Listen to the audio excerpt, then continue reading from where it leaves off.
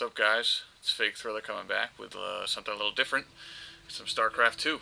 I'm playing here on a 2v2 map, and it's Terran and Terran versus Protoss and Protoss. I'm here, the red Terran, and my teammate James Lee is the blue Terran.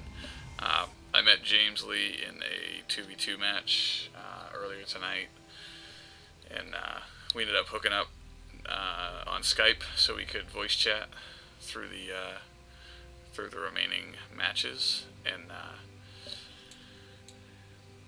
you know, this game turned out to be pretty short, pretty quick for Starcraft 2 gameplay anyway. I had a match the other night that went for an hour and 13 minutes, and I asked you guys if you wanted me to post it, but at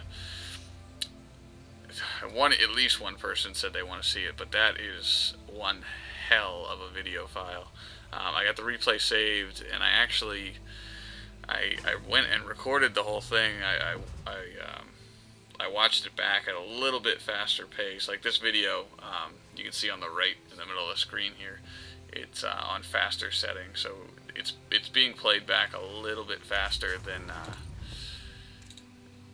it was originally played. Now, I went through and I sort of did a running commentary for the whole thing. It took me about, I think it was like 49 minutes long, and I flat out ran out of things to talk about. It's very difficult to give play-by-play when it comes to games like Starcraft or anything like this. If it's not happening live, it's not necessarily interesting. So I don't know if I'll post that. If I post it at all, it'll be just gameplay. It won't actually be commentated because it's just, there's not enough to talk about.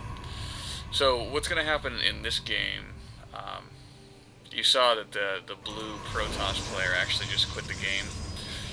Instead of completely crippling the enemy team when somebody decides to leave, their resources and their units are divided up among the remaining players. And since there's only one remaining player on that team,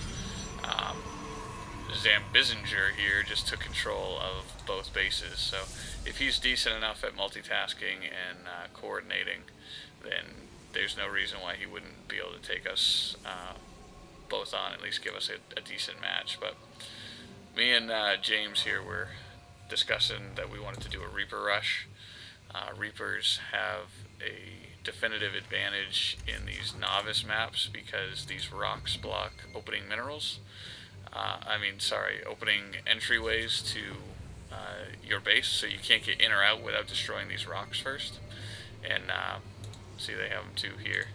But Reapers, we'll take a look at them right now, have this nice little advantage where they can hop down ledges. They can hop up and down ledges. So if you can produce Reapers quick enough, they can just skip along straight through the middle of the map into the enemy base.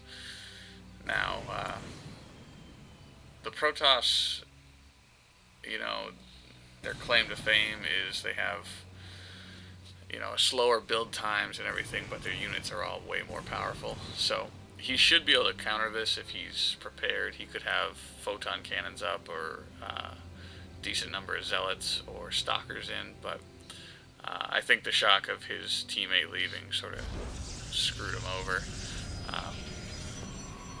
You see here, James has got 2 at this watchtower, and I'm grouping up 2 at the very corner of their base, with a 3rd coming from each. And it's going to be over all too quick for this guy. One of the things I want to talk about during this whole match is just, if anyone's out there that likes to play Starcraft, Starcraft 2, send me a message, hit me up. I'm sort of just beginning. You're going to see the attack here. Do a follow for you. Hit me up on YouTube. This is Fake Thriller playing. We can hook up on Skype, and, you know, we can team up and kill some bitches.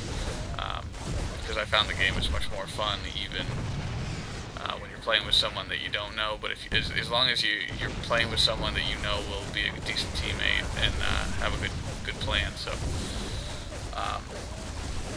yeah, send me a message. I'd love to play with someone from the channel. You see here, we're totally in his base. There's nothing he can do.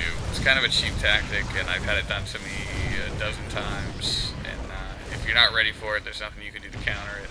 And it sucks for him, but easy win for me, and I'll take it. I mean, I'm still in my practice games. I'll tell you what kind of player I am. So he leaves. The game's over. You know, everything.